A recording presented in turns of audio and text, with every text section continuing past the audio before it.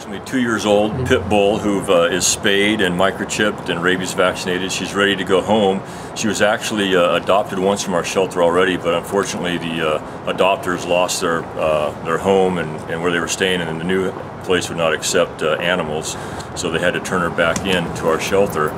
She came to us back on September 29th, so she's been here almost 2 months.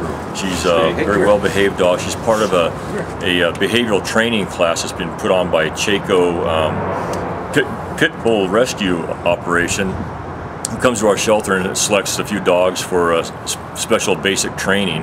And if she is adopted, they will continue that training for the new adopters to get her a certificate at the end of the training. She's a very energetic dog, likes to run, in real good health. A young dog, again, as I said, 2 years old.